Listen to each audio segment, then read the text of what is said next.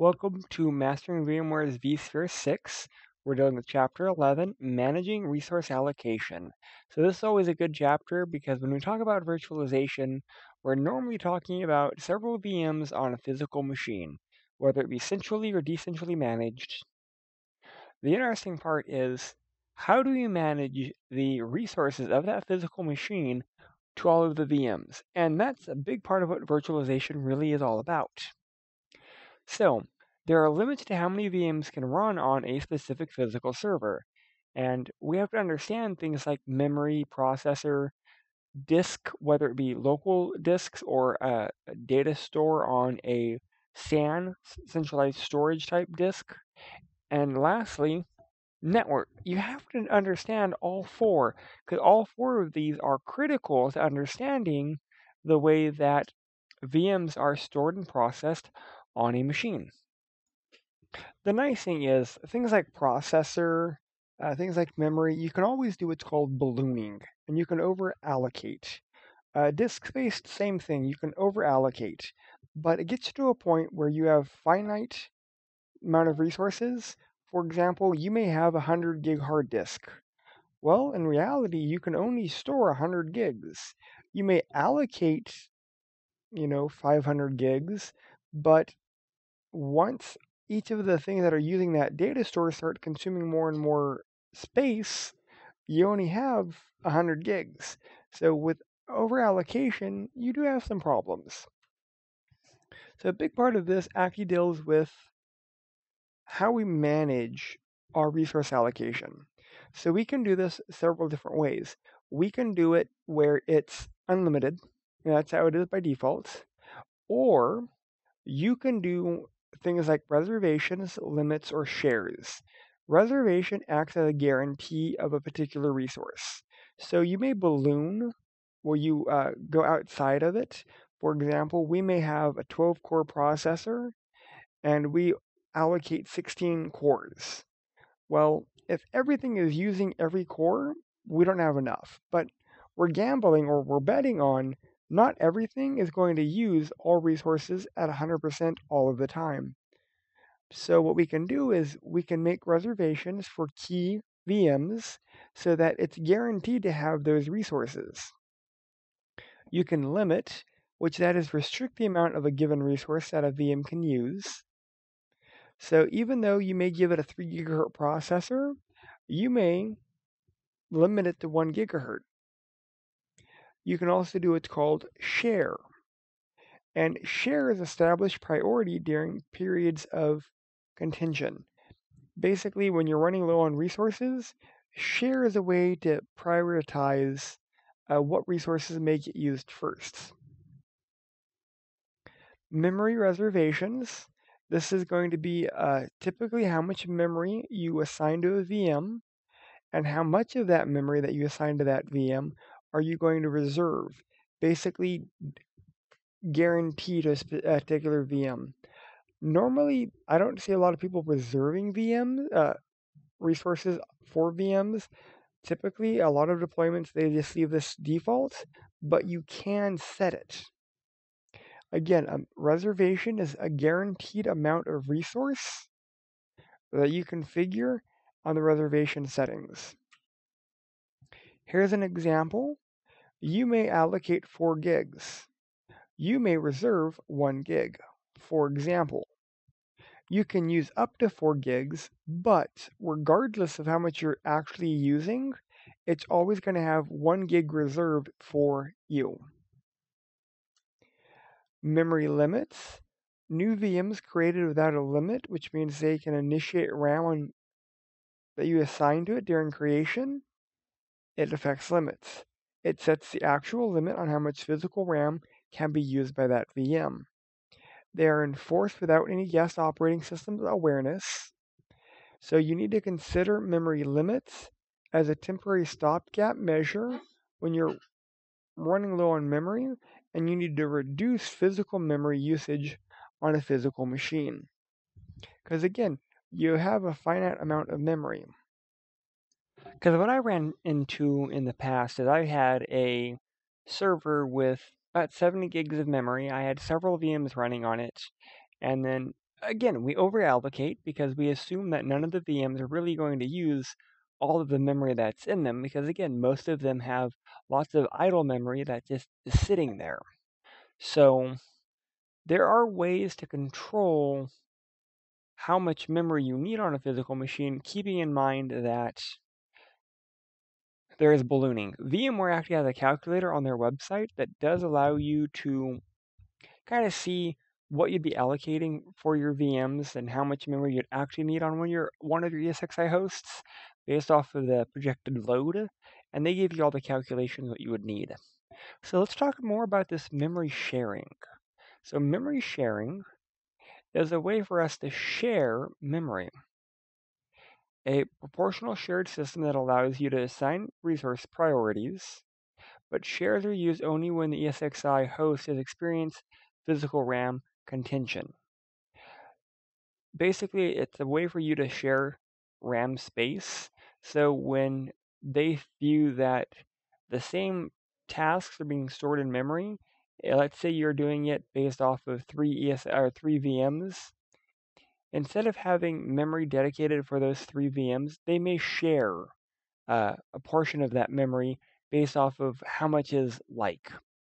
So when the memory is scarce, ESXi must decide which VMs should be given access to certain memory, and that's where the share allocation goes in. When there's about 2,000 hosts, it's 50-50. When it's 3,000, it's, again, 2/3 versus a third, and when it's 4,000 plus, 1,500, 1,500, and 1,000.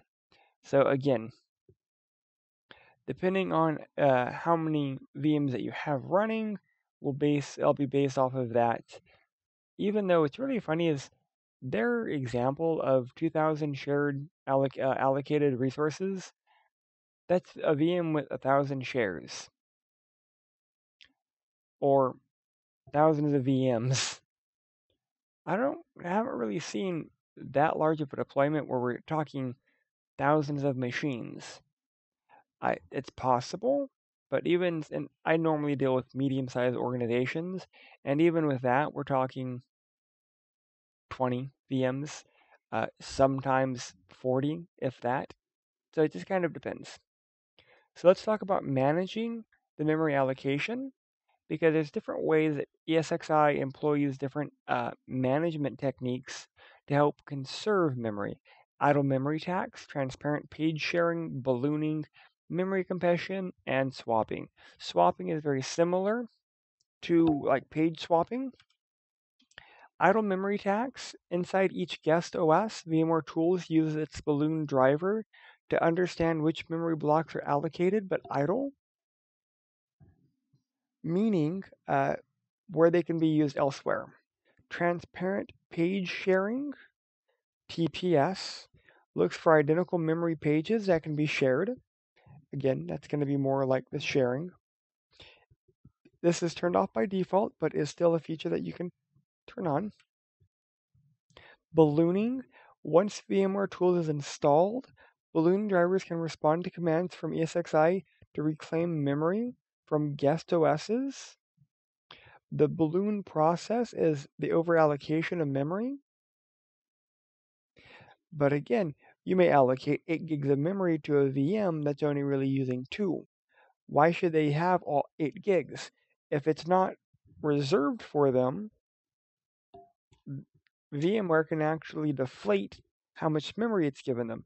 So it can always reflate up to that 8 gigs, but if it only needs 2, then it will only give it 2. Memory compression, this is where ESXi gets to the point where swapping is necessary. The VM kernel will attempt to compress memory pages, keep them in RAM, but try to compress them. Lastly is swapping. In the event that none of the previous described can happen, ESXi hosts will be forced to use hypervisor swapping. That's where the hypervisor swapping means that ESXi is going to swap memory to disk, just like a page file in Windows. Let's talk about the speed of RAM and how this plays into speeds of things. So RAM access time is 10 nanoseconds. An SSD seek time is about 50 microseconds. A magnetic disk is about 8 milliseconds. An SSD, normally you'd take your in seconds and divide it again by the appropriate multiplier. So it's about 50. An SSD is 50,000 times slower than RAM. A magnetic disk is about 800,000 times slower than RAM. Because we're going to do 10 nanoseconds, and we're going to divide the appropriate seek time of the disk by our nanoseconds. 500 microseconds divided by 10 nanoseconds is at 0.0005 divided by 0.00000001. That's why it's 50,000 times slower. That's how the math works out. Let's put that one more time. 10 nanoseconds, 500 microseconds. 8 milliseconds, 10 nanoseconds. That will give us the appropriate speeds of our SSD and our magnetic disk so we can compare them to RAM. When a new VM is created with a single virtual CPU, normally that virtual CPU is going to be the same speed as a core. So it doesn't tie it specifically to a core, but it allows it the full utilization of any specific core. So we have shares, we have reservations, we have limits, but we also have an additional option called affinity. Normally used for CPU, we have the thing called CPU affinity. So what is CPU affinity? It allows you to statically associate a VM to a specific physical CPU core. CPU affinity you don't normally use. It's not really recommended. Lots of drawbacks. No vMotion, no DRS. It's kind of crappy. But you can manually tie it to a specific core if you wanted to. Getting into more of the meat of this, it's about resource management and managing the specific resource pools. So VM resource allocation, memory, processor, you can do limits and shares. These are methods that modify or control how the resources are distributed to individual VMs or VApps on each individual ESXi host. Just like assigning permissions to groups, you can leverage resource pools to make allocation resources to collections of VMs, so this becomes less tedious. You can do groups, and then you assign permissions to groups. Same thing here, you can do groups of VMs, and you'd assign the appropriate resource pools to those VMs. The VM resource allocation, sorry, apparently I didn't click next, is very handy, but it has drawbacks. There are typically two resource pools with different shared values, which you can allocate resources proportional to their percentage of their share relationship. So what the hell does that actually mean? Basically, you can assign percentages. For example, we may have 80% of our production VMs to our shared levels. Basically, that will guarantee that 80% of our host portion of our CPU will be assigned to our specific group that we assign it to. Here, we're assigning it to our production VMs. The remaining portion will go to the other groups or the other pools. You can actually make that even more finite by doing specific VMs. So we may actually have dedicated VMs with specific shares, and depending on how we set the shares, we can actually allocate more processor or less processor based off of the amount of shares per VM. Moving on is managing resource allocation as it relates to things like the network and I/O. So we have resource pools, a network resource pool, which allows us to control and prioritize network traffic and network utilization. So using the network resource pool, you can assign shares and limits. You can control ingress and egress for traffic. It is a way to shape traffic if you wanted to, depending on the appropriate licensing that allowed you to actually control incoming and outgoing and the appropriate traffic shaping incoming and outgoing mechanisms. The network input-output controls, sometimes called NOC, has 9 predefined network resource pools: fault tolerance, management, NFS, VMs, virtual SAN, iSCSI, vMotion, vSphere data protection, vSphere replication. So we have predefined resource pools that we can auto-assign. iSCSI traffic, normally I assign that to my vSwitches that are dealing with iSCSI traffic. If I'm dealing with fault tolerance or vMotion, I have predefined resource pools that I can assign my virtual switches so that I can make sure those resources are going to be utilized appropriately. System pools versus user-defined pools. You can always create your own pools, but system-defined pools use reservations, limits, and shares correctly.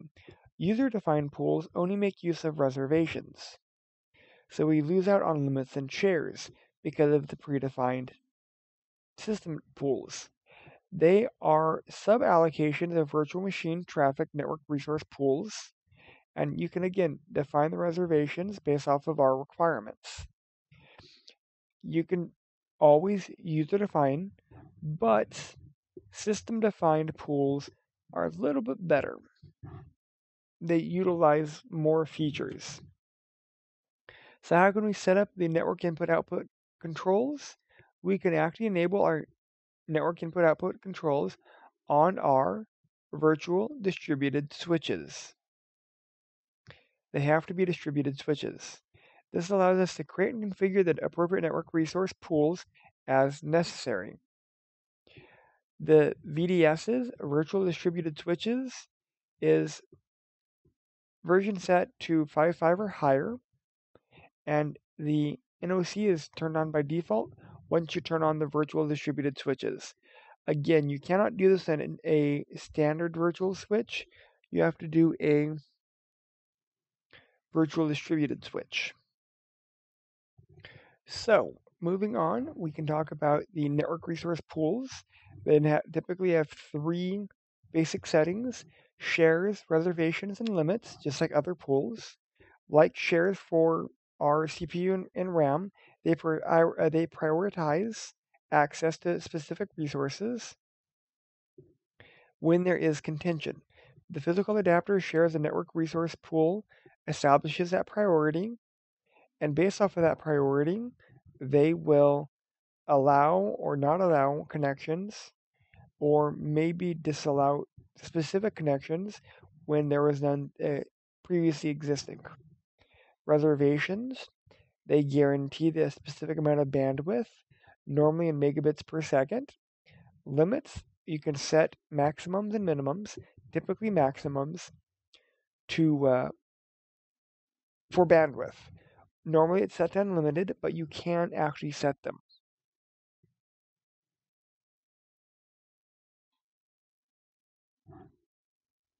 So you can also regulate the storage I/O utilization, controlling both memory and processor, relatively easy.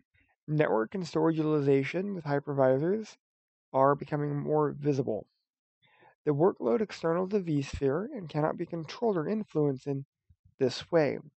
Therefore, we have to have a way to completely control over that resource. That's where we can start controlling the input-output IOs going to those resources. vSphere can use latency and peak throughput metrics to help kind of gauge storage utilization. Storage I/O control enable must be managed under a single vCenter instance, meaning storage is done on a per vCenter instance. So if you have multi vCenter environments, this is going to be per vCenter instance. The storage I/O controls does support the VM file system data stores. This is both via Fiber Channel and iSCSI and NFF, but raw disk mappings, RDM, is currently not supported. Normally, data stores have to have only a single extent, but again, I've seen that played with where it's not always necessary. So storage input-output controls, if we're looking at a data store and we're looking at the relative objects, we can actually see the IOPS, input-output processes, and normally they are set to unlimited.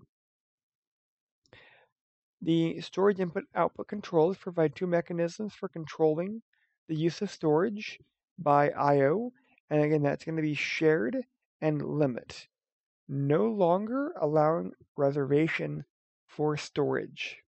This operates the exact same way as all the other resources. That's actually the end of chapter 11. I want to thank you.